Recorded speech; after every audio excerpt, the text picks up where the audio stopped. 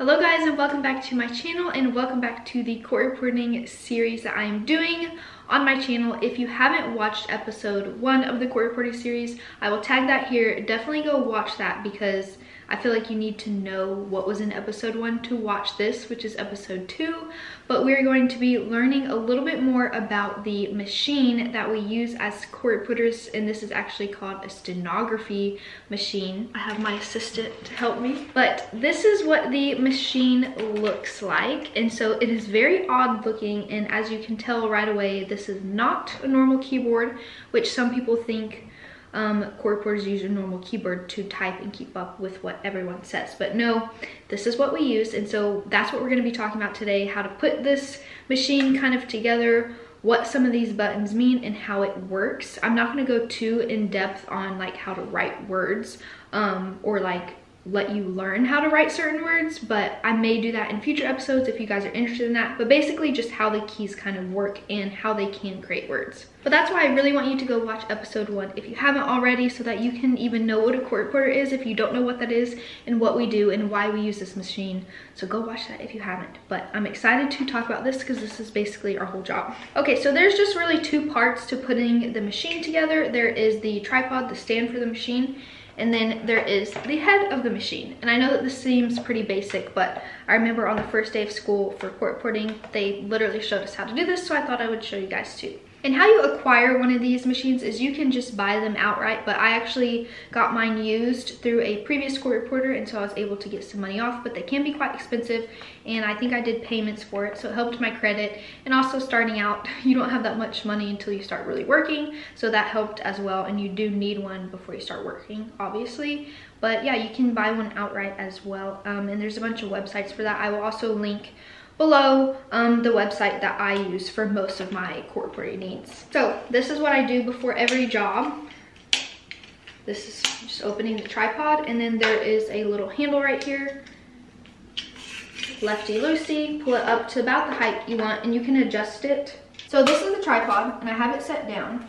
And as you can see on the top of the tripod, this is the top of the tripod, and as you can see, like there's this little doodad right here, and actually on the bottom of the machine as well, you can see that basically there's like the little keyhole for it. So when you put the head of the machine onto the tripod, you want to try to match those up as best you can, and you can kind of feel it go down in there, and then you twist it to the left and you'll hear it click like that, and now it's in place, and now you can turn it any which way you need to depending on how you're sitting. So I have it now with me, and I'm sitting in a pretty decent chair to write, and of course you're in a different chair every time you go into a depot if you do depots.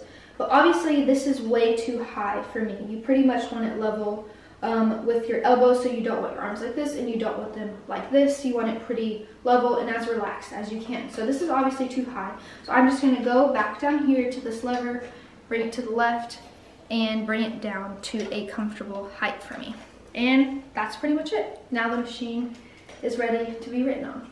Okay, so I'm up here, but I have it pointed at my machine so you can see it. And the reason why I have these little Velcro things is because sometimes I will put a wireless keyboard up here just for quicker resources when I am scoping later with my work, because really while you're at a deposition you don't need to see the screen. I hardly ever look at my screen, but you know, you do need it in general. So I'm going to show you how to turn this thing on. So every machine is different, or most machines are different. There's different brands, different kinds of machines, but these are pretty common. I think this is called a Diamante machine.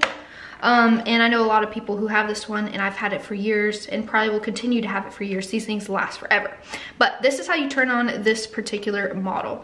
So the very left button, and yes, it is a Diamante, and then here is your blank screen, and as you write, it will come up on your screen. I don't know if you can see that. Can y'all see that? I think you can. Now there's different settings with how you can see the screen. So yes, new view. There you go. You can see that what I did write in steno, which is basically what we call our shorthand language. We call that steno. You can see I wrote my name. I have it programmed to come out as my name, but really what I was writing in steno is this. So I will talk a little bit more about this obviously later, but yeah, I have it programmed to come out as Chloe. So you can set it up as that. I don't really, again, look at this very much, so I don't really care what my view is, but in school, obviously you probably do. Okay, so now I'm going to talk a little bit more in depth about these keys and what they do.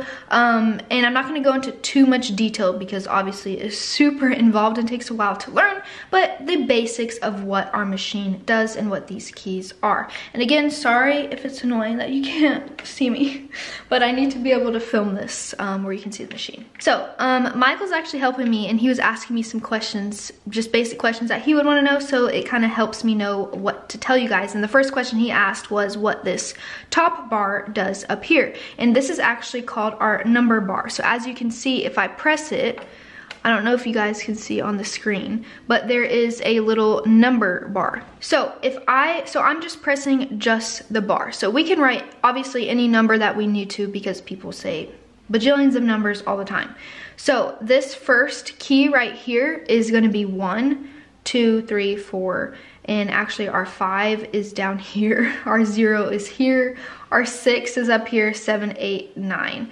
I know that's kind of confusing, but basically those are our numbers, and I will go back to these down here. But how you write an actual number, because again, just by me pressing the bar, it has just a number. But if you hold the bar and this first key down together, so basically pressing in between the line together, it brings both keys down at the same time, and that creates a number 1, as you can see on the screen. So if I push down these two, that's number 2, 3, 4. This is a number 5, this is a number 0. Sorry, I explained that wrong without having my hands on it. Sometimes it gets confusing because it's such a muscle memory. It's really crazy how you learn this. But this is a 5, this is a 0, 6, 7, 8, 9. And then this key over here is kind of an extra key. Some machines don't have this. I will talk more about that. And this key in the middle is kind of similar. Now I'm going to put up on the screen right here in this little corner basically the layout of our machine, but now it actually has labeled what each key means. And this is what we use at the start of school, and we have for a while, and then of course it gets taken away so that we can really memorize this. I will also leave this linked down below so that you can print it out, you can practice with it, you can even print it out and put your hands on it, and you know, if you don't have a machine yet or you're just interested to know. But this is actually what all the keys are. So I'm going to try to leave this up for most of the video, and again it will be linked down below, but this is what all the keys are. Okay, so as you can see, again it shows that the number bar is up top, and I'm not really going to read to you what you can obviously see on the screen, but I'll just point out a couple things to you. So as you can kind of tell, all the consonants, or a lot of consonants, are up here at the top bar, and then your vowels are down here. And then this middle bar is an asterisk bar, which really if we write something and then we mess up or we want to delete it, we can press the asterisk bar and it will actually take it away. And that's how you kind of can delete things. Also, you can write certain words with an asterisk and it can come out as something else. Like the word support and sport. I actually write them the same way on my machine. And that's actually a really good one to show you guys because it actually is in steno, basically how it comes out on here, if that makes sense. I changed my view to steno so that you guys can kind of see more of what I'm writing in steno. But yeah, basically in steno, the word sport shows out how you guys can read it as well to a person who doesn't know how to read steno. But I also write the word support the same way, but I just add an asterisk. So it's sport with an asterisk, but programmed into my computer and into my software, it will come out support. So when I hear the word support, I write sport with an asterisk, but sport without the asterisk is just the word sport. So kind of confusing, but it gives you more leeway in writing things a similar way when you add that into it. Also, when I write someone's name, I always add an asterisk because then I can define it later, capped, or just kind of specializing as someone's name. So again, the vowels are down here, and actually we write everything phonetic, so we really need to write short A's, long O's, long I's, things like that, and we can differentiate with these as well. Another thing that you guys may have noticed is that there is not every letter on this machine. So for example, I know you can see that there is an L on this right side, but there is not an L on the left side. And how we write words is phonetically, syllabically. So we start out with our word on the left side and we usually end it on the right side. So for example, if I wanted to write the word lay, I wouldn't use the L that is actually on the machine over here because the word does not end in L. I need to start it with L. So just like your regular writing or reading a book, you always start with the left side. Well, There is actually an L on this left side, and that's what you learn going through school. But if you do the H and the R together, press the middle button, or press the middle line, you can kind of see how it's together. If you press that, it brings it down together, and this is actually an L. And as you can see, it does come up HR, but when we're reading steno, when it's like that, we technically can kind of see an L, like that is an L to us. So let's do the word lay. So lay, and then lay will have a long A. So now we can't just add just the A because that is a short A. So to make a long A on our machine, we add the EU with the A, so that will come up as lay. So technically this means lay in our steno. That's kind of just a really quick version of how we are putting these keys together to make certain words. You know, and there obviously is some letters over here, like the S is over here. This T and this K pressed together is actually a D. This P and this W is actually a B. And this is an L, like I said, and then there is obviously the other letters. There is a few more combinations, like we have a Y, we have a Q, we have an X on this side, but I don't want to go too into depth into that. But we can write any word in the whole entire universe just based on hearing it, because we write phonetically and syllabically. Okay, so that's the overall of the machine, and really quick, Michael just told me to tell y'all what syllabically and phonetically means in case you don't know, because he was like, I don't know what that means. So phonetically means, you know, when you hear, it's all based on sound. So I can hear a word that I've never heard before.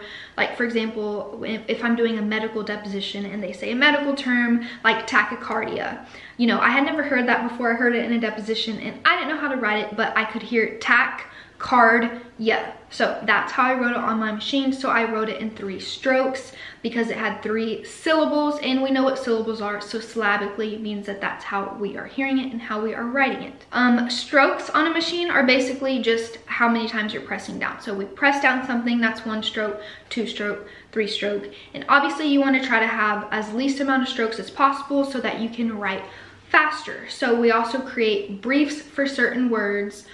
There's also certain endings on the machine, which I didn't go through, and again I can go through this in later videos, but on the right side of that machine with your right hand, we can write any kind of ending. There is the ing, the the shun ending. We can write that on our machine as well. Okay, now I kind of wanted to show you guys just a little bit of dictation that you guys will hear at 225 words a minute, which that is what we graduate and are certified at. And I wanted you guys to kind of hear how quickly that is and just kind of see my hands moving to that. And maybe if you have a keyboard in front of you or just on your phone or something, try to type and keep up with that, and it will just show you that you cannot keep up on a normal keyboard. Even if you are a really fast typer on a normal keyboard, you cannot keep up. So it's gonna be kind of cool to just show you guys how it works and how the hands move. One other thing that I forgot to show you guys was there is, I guess I didn't use the right term because I don't explain this very much, but the left side is called your left bank and the right side is called your right bank. And when you hold all the left bank down together, that is your cue. So when someone asks a question, you identify that. And then you continue on with what they're asking. And then the right side is your answer bank. So you hold some of these down together to make the answer bank. So you do have to identify speakers as well while you're writing. I'm gonna have Mike play some dictation, some old dictation from school. So it's gonna sound a little silly because they're timing how they talk. But I'm just gonna write, and hopefully you guys can see some of this. Again, it's just gonna be in steno, but you'll get to kind of just see my hands moving. I guess that's the important part. Further towards the back of the trailer than the middle. Your answer, that's correct. That was your testimony at your deposition? That is correct. Does that refresh your recollection that, in fact, this deposition was taken back on the 7th of November 2007? I do remember that deposition. Correct. It's your testimony today that Ms. Young's vehicle is green. Correct. Sir, you do agree that as you were approaching where the lanes changed from 2 lanes to 3 and then 4 lanes, okay, so that was my old school dictation, and I think they were doing some at 180, some at 200, some at 220, and I swear some of those spurts were at 240. So those are words per minute and pretty fast. That was actually pretty fast. But that's really all I want to show you guys today. Again, I don't want to go too into depth about how to connect all these words together. I can do future videos on that, but that will be a long time from now, but I will include that printout down below so that you guys can maybe just look at that to learn a little bit more. If you guys have any questions about this video, the previous video, future videos that you guys want to see, comment below and let me know, because again, as I said in my first video, I want this to kind of be open, this series to be open to what you guys want to see. I don't have too many videos planned for this. I kind of want to just leave it open to if someone suggests they want to see a certain thing. One I do know that I'm going to do is I do want to talk about different things you can do with court reporting, and mainly focused on court positions and deposition positions, and so really into depth into those two things and how to kind of the lifestyle of those as well, the pay, things like that. But if y'all have any questions, put them down below, and any other future video ideas. And I hope you guys enjoyed this, and hopefully it wasn't too confusing. And I love talking about this, so if you want to just chat, follow me on Instagram, ask me anything you guys want. I hope to see you guys in episode 3 pretty soon, and yeah, thanks for watching. Hope to see you guys soon. Bye.